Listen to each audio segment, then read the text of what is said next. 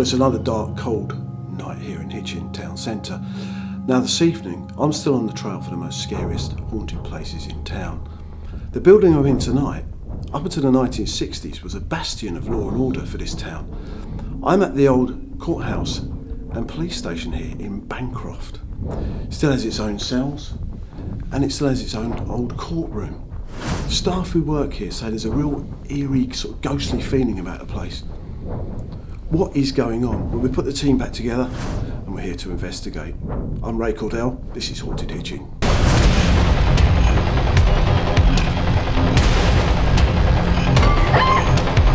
that moving?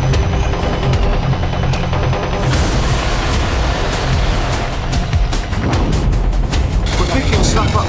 There we go again.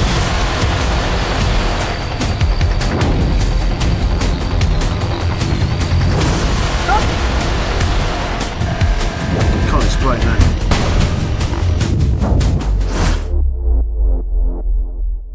I actually work in the back building, which is the old courthouse and is now the Education Support Centre in Hitchin. We keep term time hours, but over the last 7 years of having worked there, I've got to know some of the staff who work in this building, the police station, and they've recounted their experiences over the years of paranormal activity.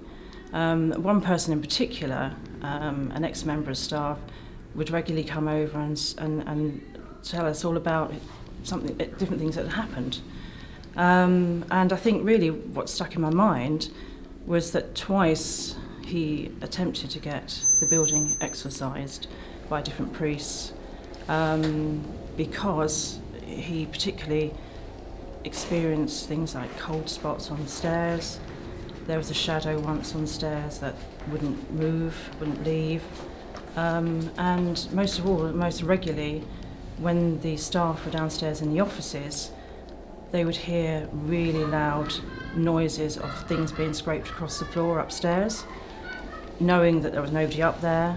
And it would sound like furniture, but it would be really, really loud. And obviously they'd go and investigate, and there was never anything there. So, because of these happenings, he did call in a priest twice. One time it was a Catholic priest and another time it was an Anglican priest. But the second occasion, I'll never forget, because he came over to us after he'd let the priest out, and he said he'd been around the building with his holy water and saying some prayers, and on letting him out the door, something growled, and he said it was really, really loud. And he came over to us and he was very, very upset. And he said, I turned to the priest and I said, what was that? And the priest said, what was what? And he didn't hear it. He said it was really, really loud, and he said it was something that sounded very angry. We're standing here by the dock in the old courtroom at Hitchin Old Police Station in Bancroft. Now, anyone standing in the dock will know it's a pretty terrifying experience, but certainly in the Victorian era it was much more so. In his speech to the House of Commons in 1810, the great legal reformer Samuel Romilly pointed out that there were no less than 220 capital crimes in Britain, probably more than any other country in the world. In theory, you could be executed for crimes such as spitting on Westminster Bridge or impersonating a Chelsea pensioner. It really was a dangerous period for anyone transgressing. 35,000 death penalties were handed down between 1770 and 1820, although in the vast majority of cases they were commuted to punishments such as transportation or long-term imprisonment. Gradually during the 19th century, the number of capital crimes was reduced, but it was still possible in theory to be executed up until 1965, although it was very, very rare. This building was actually built in 1885. It wasn't Hitchin's first police station because the police force in Hitchin, which was established in 1841, originally had a place on Bancroft next to Skinner's Almshouses, and before that there was a jail next to the workhouse in Tynehouse Street. And this operated as the police station and law courts up until the 1960s, when the new police station around the corner was built. And then this, after that, this carried on as a petty sessions court. And that really sort of sums up the situation in Hitchin. No serious criminal would have been punished, executed or imprisoned here. They would have been sent off to county courts such as St Albans or Hertford. However, for a poor family in Victorian England coming to this and being sentenced to a fine or an imprisonment, that would have a devastating effect on their family life, and they could easily be thrown into destitution, thrown out of their house and lose all their income. So a terrifying prospect. Right, so I'm now with Gary Leask. Now you're the centre manager here, and you're obviously here sometimes late at night, things going on. Yeah. There was one particular incident that you're going to tell us about in this area here. Yeah, it was. I am here quite a lot on my own, and I just remember it was one afternoon. It was daylight, in fact. Okay. It was daylight. It wasn't a late evening at all. Okay. And I just came through the corridor area here on my way up to the stairs, and I just remember seeing a really clear shadow just move across to my on my left hand side, basically, and it was just quite unusual for me, really. I have a general open mind anyway, but it was just quite unusual for me because sometimes doors close slowly, or there might be something that could cause a shadow traffic, or something, and I just remember it being, it didn't scare me in any way, but it just sort of I suppose it was unexplainable. And that was the thing. It's like it ran along the wall. So as I walked through, I just saw a shadow just move to move across, just on my left hand side, and it just, when you look around, and there was nobody else in the building. There was no other shadows or any, or anything that could have really caused it in that particular area, because in here you're at least 2 rooms away from sort of direct sunlight and sort of reflections like that, really. So it was just it was just. So you've gone over it and you just can't explain it, basically? It made me stop. It made me think. It made me think, look around, and just try and get an idea of where this could have come from. Any sensation? Did you feel cold or anything like that? Or nervy? Yeah, the building makes me feel quite nervy anyway, but I think that's more to do with, I suppose, things that I can explain, like the doors that close late, or something that things that that happen if a window's open or something. Okay. Notices fall. We have a lot of notice boards with pins and things like that, and sometimes things fall off and stuff like that. So, it's almost like the things that I can explain make me a little bit more edge. But for this, I just remember it's a little while now. It's probably 3 or 4 years ago, but it just made me think, what's that, and what could have caused that? I'm walking through, and then our main office is on the top floor, and the shadow just moved across that doorway. Yeah, and which is obviously right next to the downstairs corridor. But so as I've come, I've seen the shadow sort of just move across the doorway. And if you imagine being standing in this point, so it's made you stop in your tracks, basically. Yeah, I'm like, I'm like, what is that? Because there's a tiny vision panel there out to daylight, and the rest of the daylight is not. It's just not in any sort of angle where some. Yeah.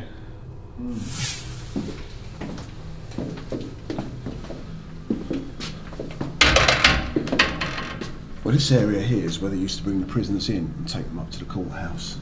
Alexandra, how are you feeling here? Do you know, I actually feel quite sick. I can feel that there's a lot of tension and anxiety and anticipation as they would come up. I can see that people would be chained or shackled in some way, restrained. Yeah. And I could just feel fear as I'm about to go in the room. I feel like I'm going up into the courthouse, and I don't know what's coming next. My palms are starting to sweat as well, and it feels like it might not end here. Things might have to be moved on to somewhere else, depending on what happens upstairs. It might get more serious. Because this is where they take them down as well, obviously. So yes, to prison or wherever. This is just a stopgap. It's what's coming after this, and actually, I'm starting to get really quite dry. And that's nerves. I can feel their nerves. It's anticipation. I don't want to go to prison. I want my freedom, but what do they know about me and what I've done is what's all going to come out. So yeah, nausea, my throat's very dry, and anticipation and fear. And I'm just getting really quite short of breath as well now. Let's get out of here, come on. Okay, good.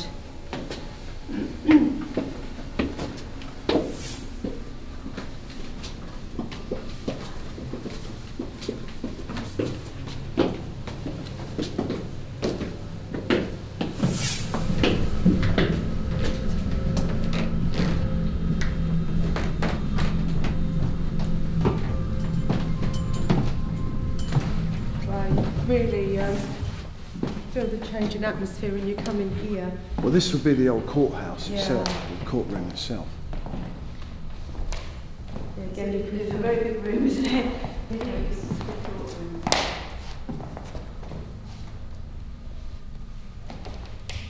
It's interesting with the windows being so high on that one there. Most people couldn't look out then, did they? So I'd say the judge would be here somewhere. Well, again, I'm feeling that there was a built-up area there somewhere that's now gone. And Right. did you say you thought there was a witness stand? Well, possibly the Still there. box in the corner, yeah. And then on the right here, obviously we've got the docks themselves. So that's where they would have stood. Yes. They would have been brought in there from up the cells where we've just been, Yeah. and then they would stand in there. There's a real atmosphere about this room as well. You can get a real sense of, You again, can the feel that. fear Yeah. mixed with the formality and the discipline, you know, obviously of the police and the legal system enforcing their will. And you can, what I also got is a real strong feeling of good versus evil. Yeah, absolutely.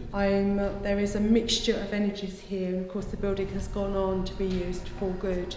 So you've got this like in layers, like a residue of there's evil energies have been very present here, along with people that are obviously, you know, the other side of the coin on the legal system. But I did also pick up that not all of the people working in the legal system were good energies. So I don't know if there was some corruption went on. Or some of the judges or the policemen, that type of thing. I felt it was more, I hate to say this to the police because I know they do a good job, but I did feel there was a couple of rogue police that worked in this establishment that used their, what's the word, the authority to their own good. It wasn't all about the good of everyone else. But it was only about 2 or 3 kind of energies I was picking up. I feel, sorry to interrupt you, but I feel quite panicky. Yeah. My I can heart's relate beginning to to that. go I can now. relate to that, yeah. I'm thinking, I'm getting quite scared. It's that kind of the unknown. Yeah, well also, of course, they don't know what if they're going to get a fair judgment. They don't know if they're going to prison now. There's this anticipation of what's going to happen next, what's coming.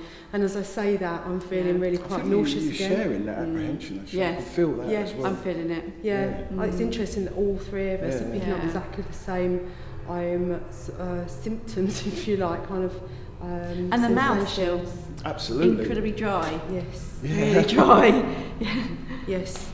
I'm also feeling, and again, I don't know if it can be found like who stood where, but I'm feeling there was Something here.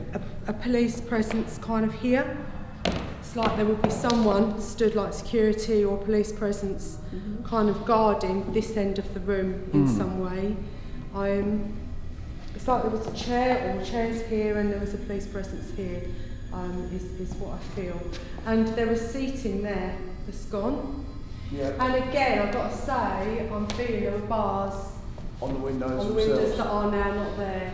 I'm feeling things have been removed. It's high up as well, so there's no You can't see out. escape. They couldn't see out. Do we know if this is the level of the original floor? I think this is the original floor. Is it? Because again, I'm feeling that in some areas it's raised up. I feel like somewhere it's been lowered a little bit. So I don't know what that's all about, but it's like some of it was a bit lower, but some was more raised up. So I don't know there's been a lot of modernisation in here, obviously. But to start, I mean, to come back to what you were saying earlier, you can actually feel the good and bad that's gone through here, can't you? Yes. I mean, I can feel that. Yeah. Definitely. Yeah. So. And it is that panicky feeling. Very panicky. Yeah. You can imagine if you were brought up here, Yeah. you would be. It's a bit short of breath. You feel a bit short of breath. Very dry in the mouth. What I keep seeing apprehensive. is flashes of what will happen to me if I go to prison. Yes. And again, it's a bit horrible to talk about, but I'm seeing it's more like the male rapes and that kind of thing, and the being beaten up and the violence that will happen in prison.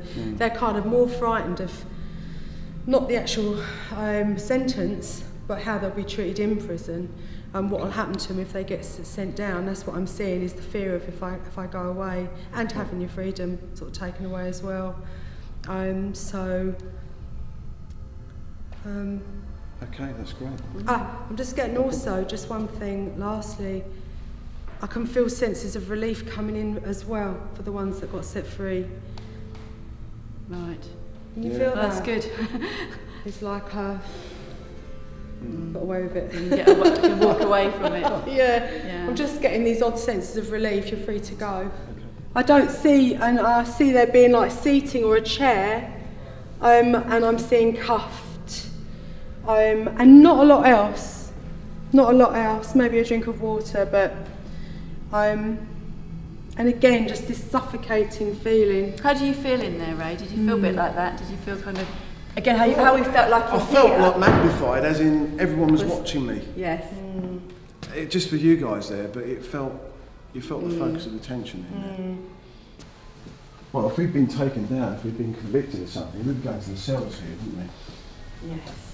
I think this is actually one of the cells here. Okay. So again, I'm getting that very heavy in the head feeling. I'm feeling quite heavy. This an ominous feeling as I come in here, and I have a very strong feeling there were bars up there. Yeah, I'm feeling that there was some on the inside as well. And before I came on this investigation, I had a chap come to me who said he'd hung himself, and I did feel I'd know which room it was in. I think it was here, and I felt it was those bars. It is very cold. There's a very chilled feeling. He couldn't go through with it. Whatever it was, he couldn't go through with it. He wasn't well in the mind anyway, sick in sort of body and spirit. So I see him on that hanging down there, and that's how he was found. So it'd be quite good if you can verify that, if that was true. I'm just trying to get whereabouts that was. I'm feeling that was 1900s. Okay. Around 1920 something. Okay. 1930, in that region. Right. He's quite a slender chap. Only about in his 40s. I'm feeling really sick and saying this, about 40, 45. I get the impression of alcohol with him as well. I feel he had an alcohol problem. It's funny you should mention that dryness, because it's really affecting me. Yeah. Are you feeling the heaviness in the head as well? Yeah. Because I'm feeling quite spaced as I come in here. I'm sort of almost finding it hard to put my sentences together. Yeah. And again, I'm having a kind of gasp of breath a little bit. Anxiety. I feel it's in my stomach though. I feel like, again, it's around my stomach that I'm feeling really quite panicky actually. Yes. So that door's going to shut and we'll be stuck in here. So no control. Yeah. My control's been taken away. And they know they've done bad things. They know this is retribution time. And this is what happens when you get caught, isn't it? At the end of the day. So it's what comes next now. So that's why I keep getting the anticipation. But that chap, I'm seeing his belt. He did it with his belt. So what he told me was they didn't used to take the belts off them in those days. They did that after, because they had suicides. That's what he said. Because I said, "Why did you have your belt?" He said, "They didn't take it off me. They do now. But they didn't in those days." He's making me really short of breath again. Yeah, it is very close in here, isn't it? So let's get out of it. Yes, let's go.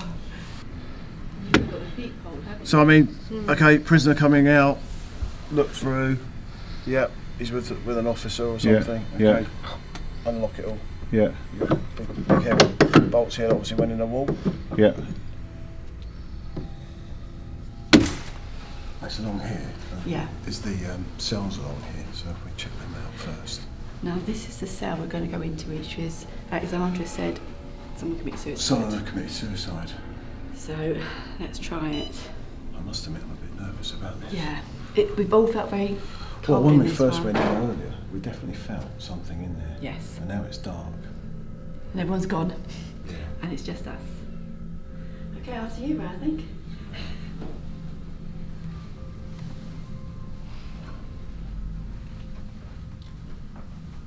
See that straight away? It's like cold. Dryness. I didn't think there was a radiator in here, but there is. So it is extra icy cold in, considering there's a radiator in here. It's a really weird feeling in here. Mm. You can see it. Must be very damp in here as well. Perhaps that's something to do with the dryness. Maybe why we're feeling so cold, to be fair. Yeah. And this is probably a good place to have a go at the spirit box. Yeah. Hey. Hey? Were you locked up here?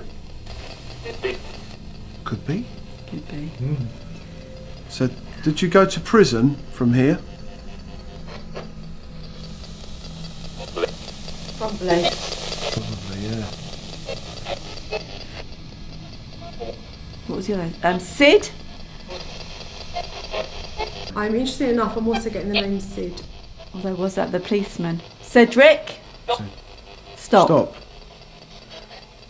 Cedric? Is it Cedric? No. Is your surname Winterton? Winterburn?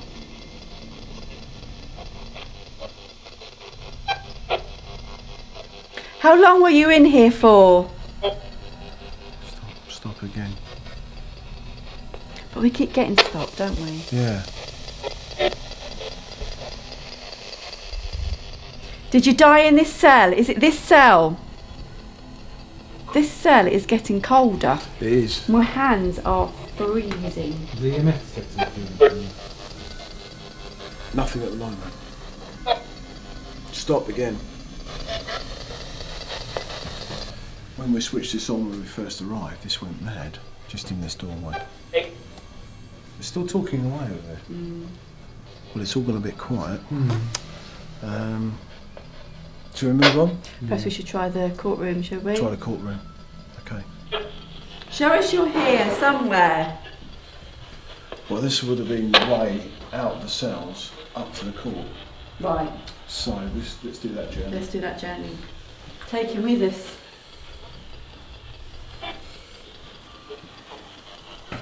So this gateway you see here. Up. Up. He said up. That was clear. We're going up. We're going up to the courtroom. Is that okay? Have you been up these stairs before?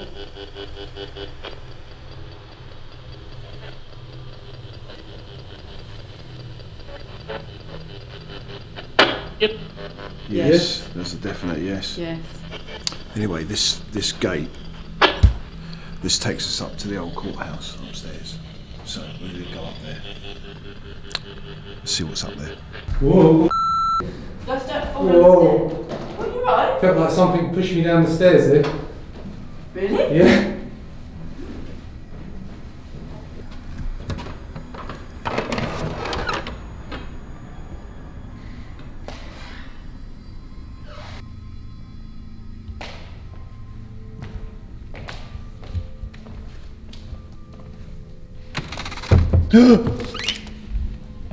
Jesus, the door just moved by itself. Okay. Left. I'm rubbish, I am. He says it's directed to zero.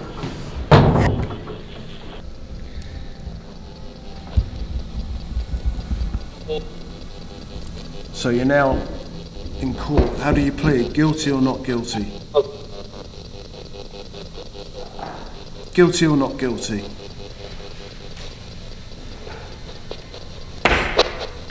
Guilty or not guilty? Did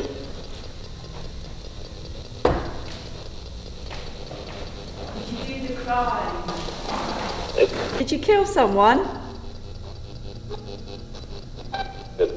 Did. It was yes, I think, yeah. Yes or did, yeah. Who did you kill?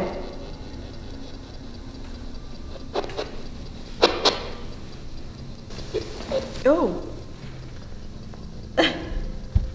What was that? Something touched my... No, perhaps it touched the table, did I? I know. It was here. Tables. It was here. Did you just touch me? Oh, that was weird.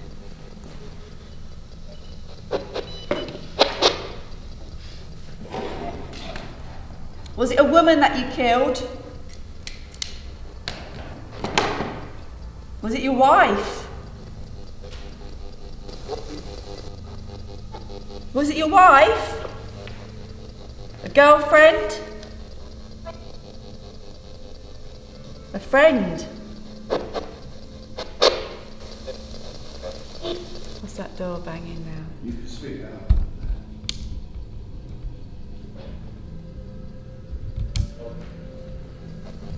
Are we making you cross? Did you say your name was Pete?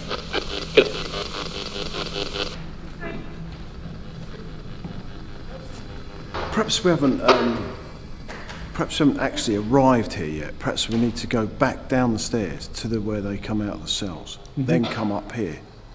Perhaps they're stuck down there, the other side of the gate. So let's go down there and check that out. Going up to the court, how do you plead? Guilty or not guilty before we get there?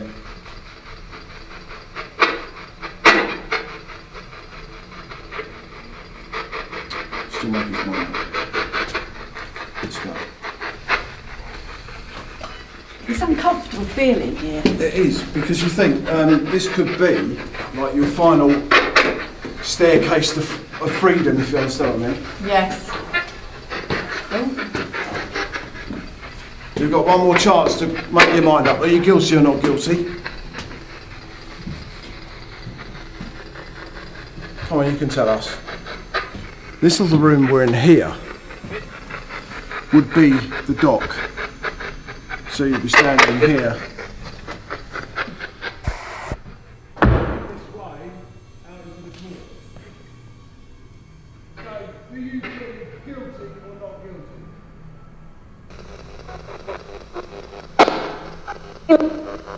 That was a woman's voice, so it might help. Did it? What was that? Come on, this is your chance to speak now. Tell us what happened. Was that the lady that you murdered who spoke then?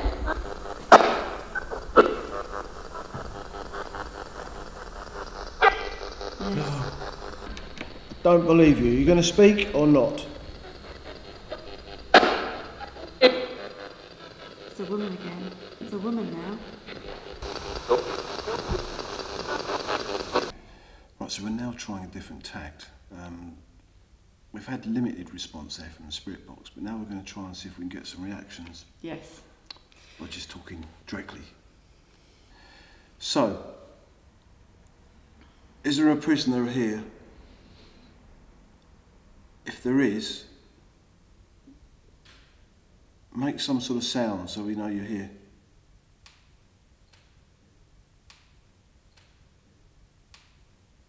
It's very tense in this room, isn't it? Yeah, it's very, very tense in this room. There is noises. There's noises now. Is it just Yeah. noises? Is it noises in the building, or is it because there's someone here? You have traffic noise going outside, Yeah.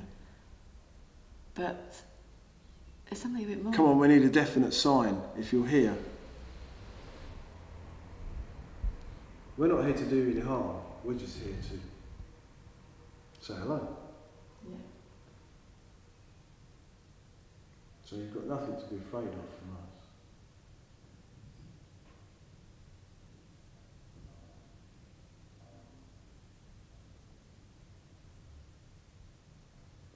Is that you making those noises?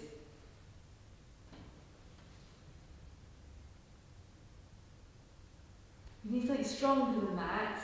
I think you are trying to contact us, but we need something stronger.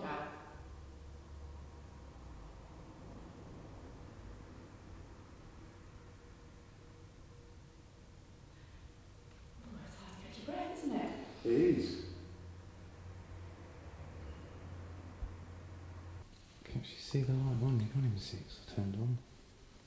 Nothing's really happening. No. Let's just have a little walk around up there. Nothing's moving, the lights aren't going on. I think we need a bit of a wander around. There was definitely some banging or something over there. Did you Well, there's think definitely so? some creaking sounds. There was, but then it's windy. It could be. It's all double glazed, isn't it? So Yeah. It's probably the warmest room in this building. Yeah. It is quite warm, isn't it? Come on, do something! Do something! Make something move! Come on! What the heck was that? That's the ball. What? Ball is off the table. No. Where is that gone? That's just no, that didn't move, did it? Where is it? Did one of you move that? No. It was over there. But it's disappeared now. I heard it. It must have just rolled off under. It's not. There's no wind or anything in here, is there? I'm sorry, that's just freaking out. Where's it gone?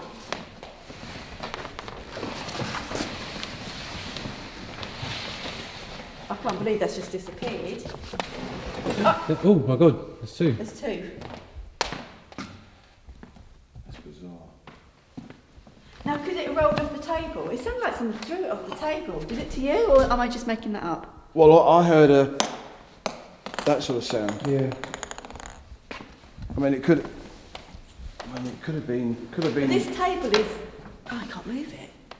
I mean, did we make a sort of breeze when we got up or something? I don't know. No, Did you just move this table? Did you just move the ball?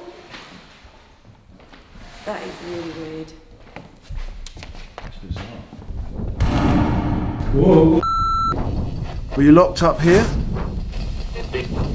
Could be. Oh. What was that? Have you been up these stairs before? Yes. That's a definite yes. Yes.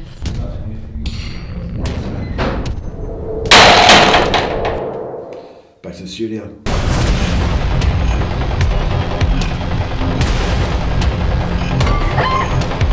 that moving?